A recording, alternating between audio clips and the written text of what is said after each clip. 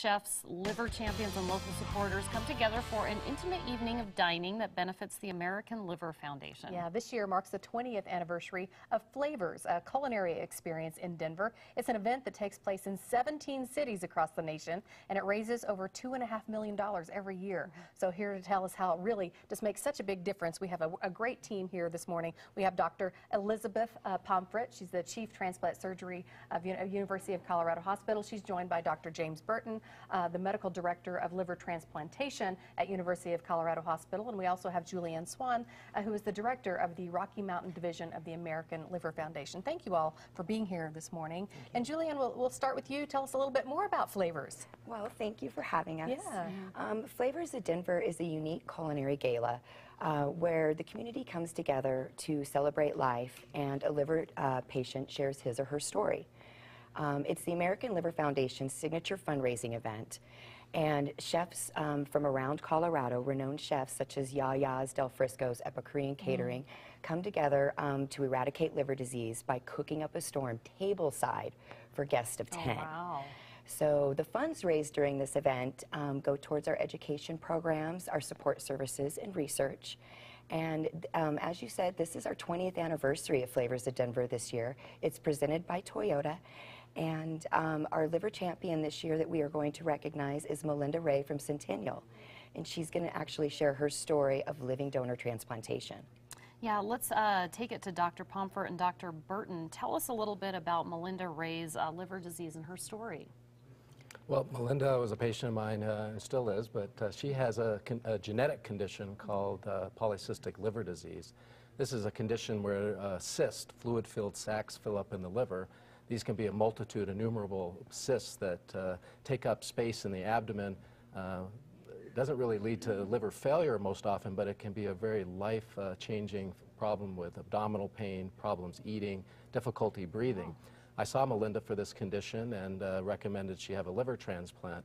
Currently, organs are allocated based on liver failure conditions, which she doesn't have. This is more of a quality of life thing, and I recommended she consider a living donor liver transplant, where part of a normal liver is taken out of a donor, a healthy donor, and her entire liver is removed, and that donor liver is given to her.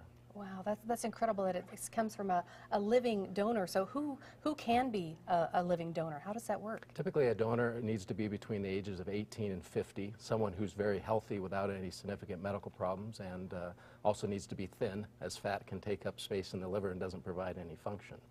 So who saved her life? Well, it was her.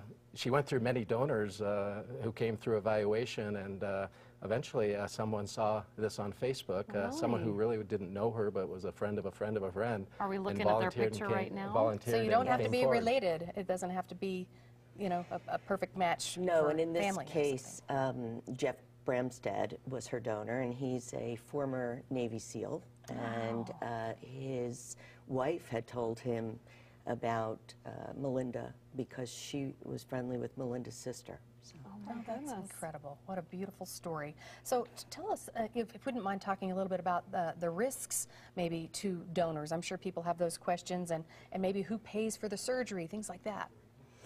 So in living donor liver transplantation, you heard Dr. Burton just describe that the donor has to be healthy. We're taking a portion of that donor's liver depending on the size of the recipient. So for a child, it would be a very small portion, about 15 to 20%, and for an adult, it would be anywhere between 40 and 60% of their liver volume. The surgery for the donor is typically paid for by the recipient insurance. Okay. Can someone donate part of their liver to someone even if they don't know anyone who needs a transplant?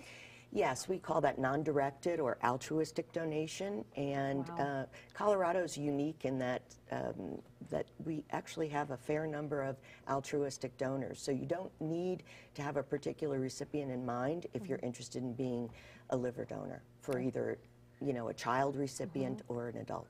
And if they go through the process of donating a part of their liver, how long do they, you know, generally stay in the hospital? So most donors are in the hospital somewhere between 4 to 6 days, Okay. and then the recovery varies depending on how much liver tissue we remove. Wow, so incredible. Love Thank learning you. Thank about you. this. Thank you very much. We appreciate it. And for more information on the American Liver Foundation, you can call them at 303-988-4388 or visit liverfoundation.org/ALF-Rocky-Mountain for more information. Still up ahead on Colorado.